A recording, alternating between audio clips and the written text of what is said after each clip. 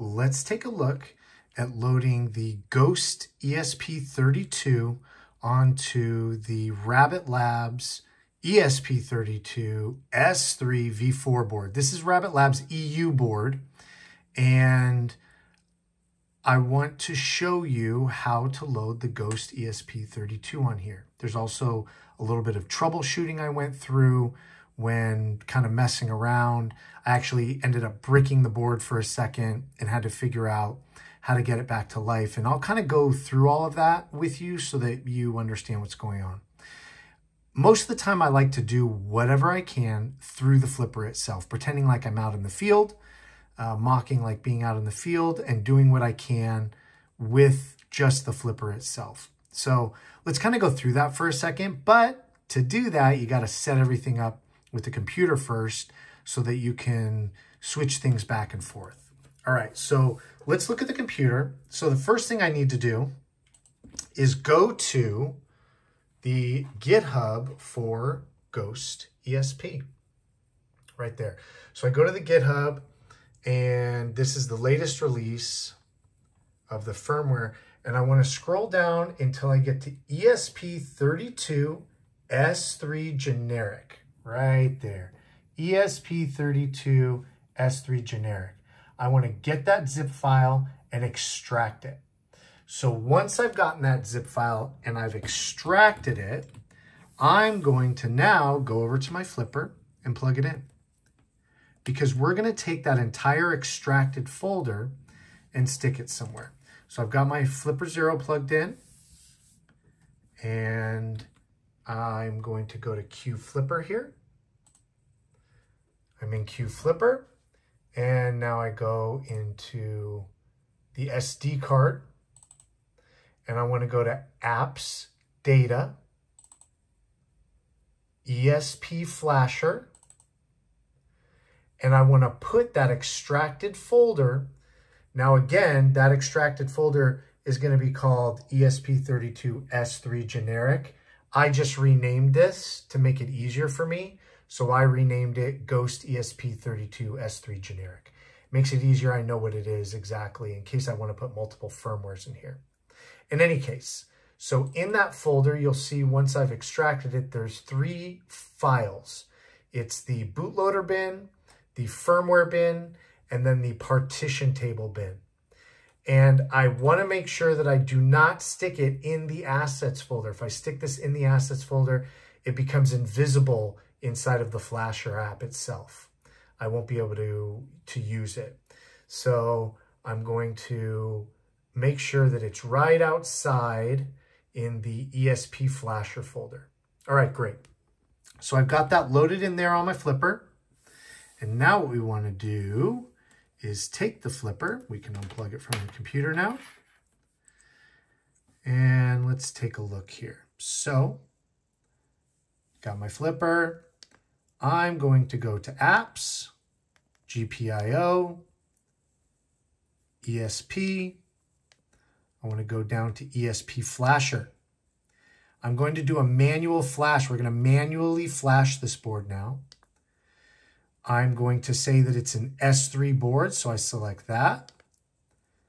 My bootloader, right here. My partition table, again, there's that folder, and as you can see, that assets folder is invisible. Go to part table right here, partition table. Then go down to firmware A with the X10000. Click on that, and here's the firmware file, GhostESP_IDF. Now, oh, I forgot to do one very important thing first. This board, as you can see, it does not have a reset and a boot button. So I have to put this board into bootloader mode. And the way I do that, so you'll see I just went out, is I go to enter bootloader. So within ESP Flasher, I enter bootloader. As soon as it says waiting for download, I can go back. Now I can do my manual flash. So here we go. We're going to put the firmware. We select the firmware. We're going to go to the partition table. the bootloader, and boom. Make sure we did all that right. Hold on, bootloader, partition table, okay, partition table. Let's try this again. There we go. And make sure I selected the correct firmware, which is going to make me do it again. Okay, great. So I have everything selected correctly. Now I'm going to go to Flash Fast. I hit this. It's erasing the chip, and it's going to reflash it. Starting programming. This doesn't take too long. It takes a little bit. So remember, you got to put this thing in bootloader first, bootloader mode, and you do that with the ESP Flasher app. Very important to do that. All right, this is the Rabbit Labs ESP32 S3 V4 board. No boot, no reset button. All right, as soon as it says auto reset, I'm ready to go. Now, I need to reset this board so I can either restart the flipper or I can go out and go to reset board. Bam. As soon as it says resetting board, I can go out. And now let's test it. Let's test this board out, make sure it's working. If we go into GhostESP, there we go. Let's scan for some Wi-Fi. And you know it's working because this the GhostESP version, different than Marauder, it says waiting 5 seconds. And you can see we picked up a bunch of stuff. So it is working. We'll come back out, scan Wi-Fi stations, make sure that's working. Yes, it is. Very cool. So now we have GhostESP on this thing. Let's go out and go back in just to make sure we got everything good. Oh, did it freeze up? Look at that. It froze up. Very interesting. Let's reset the board. And go back into the app. And make sure it works.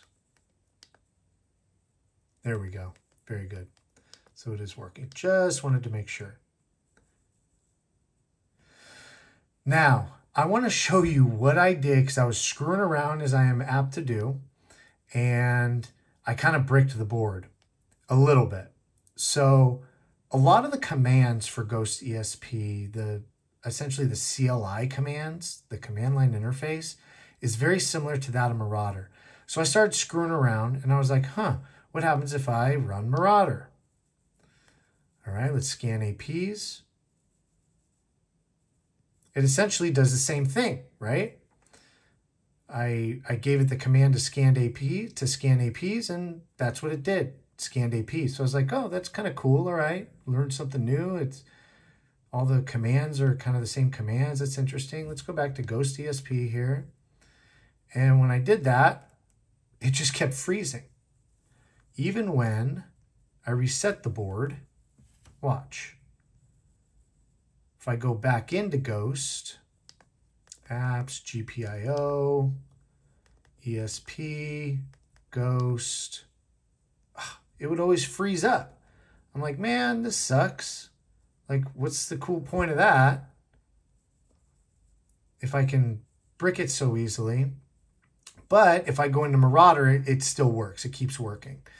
So I was like, but I couldn't get Ghost to work again. So this is what you have to do, or what I had to figure out to do. There's probably a couple million different ways to do this. This is how I unbricked this board. Once I had Ghost flashed, then I went into Marauder, used it, and it bricked it. This is what I had to do. So if I go into Apps, GPIO, ESP, and then go back to the flasher,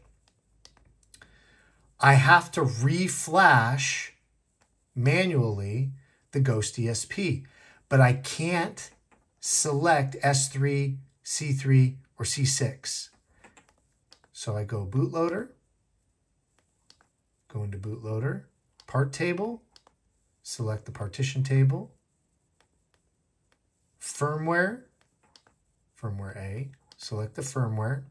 Oh, but I did it again. I forgot to put this thing into bootloader mode. So let's go back and do that. Duh, always go into bootloader mode, man. So enter bootloader, there we go, okay.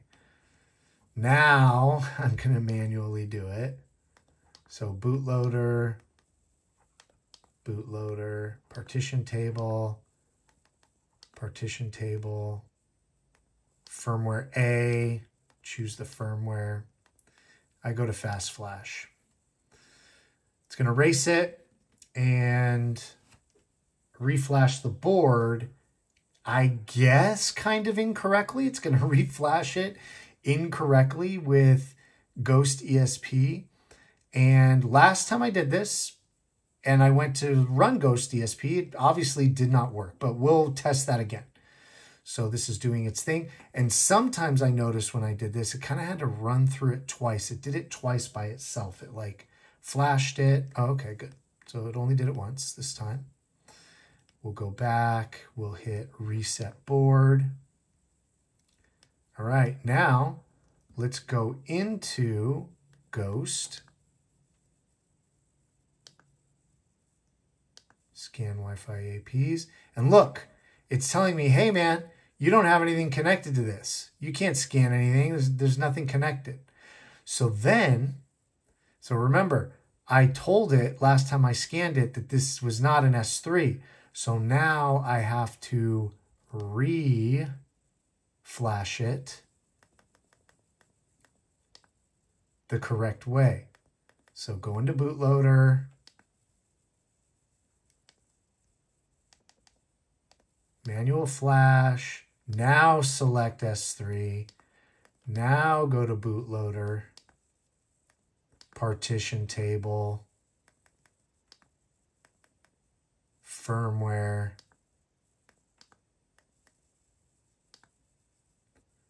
and a fast flash.